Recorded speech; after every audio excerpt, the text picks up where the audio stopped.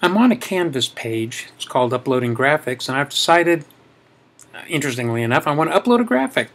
So there's several ways of doing this, but the first thing I have to do is select Edit, and that'll take us to the editing page where we can make any sort of changes, any additions that we want. And I want to put the new graphic right at the very beginning. There are a couple of ways we can put in a graphic. One way is we can pull something from our computer that we already have, upload it to Canvas to show in that spot. And to do that, we're going to come all the way over here to the right where it says Insert Content into the page. And we're going to select Images because that's what we want to put in as an image. And we notice there's nothing there except find an image on Flickr or upload a new image. And we're going to upload a new image, so I'm going to select that one. And this comes up. I need to choose a file from my computer. So I'm going to select Choose the File. And I've got my desktop pops up with some pictures on it.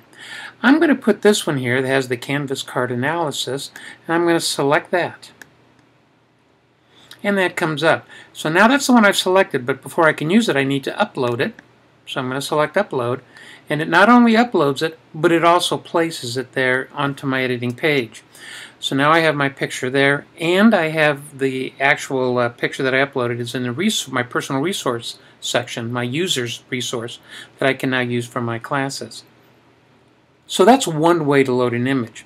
The second way is we start by again putting our cursor where we want it, and we select the picture icon that's in the editor. And this screen pops up, and this gives us three options. The first one is if we have a URL of our picture. We may have the picture stored somewhere else that has a URL address, and we can just type that address in and the picture will show. Canvas, if it's already in a Canvas file, like the one picture we have now is. Or a third interesting one is Flickr. Flickr is a place to where we can go and select a picture from a group of pictures that has free usage rights. In other words, there's no copyright on it, so we can be free to use it here in our class. So I'm going to look for something like Learn. I'll put learning in. And I'm going to look for pictures that have something to do with learning. And I like this one here. It's a keyboard with a green key that says Learn.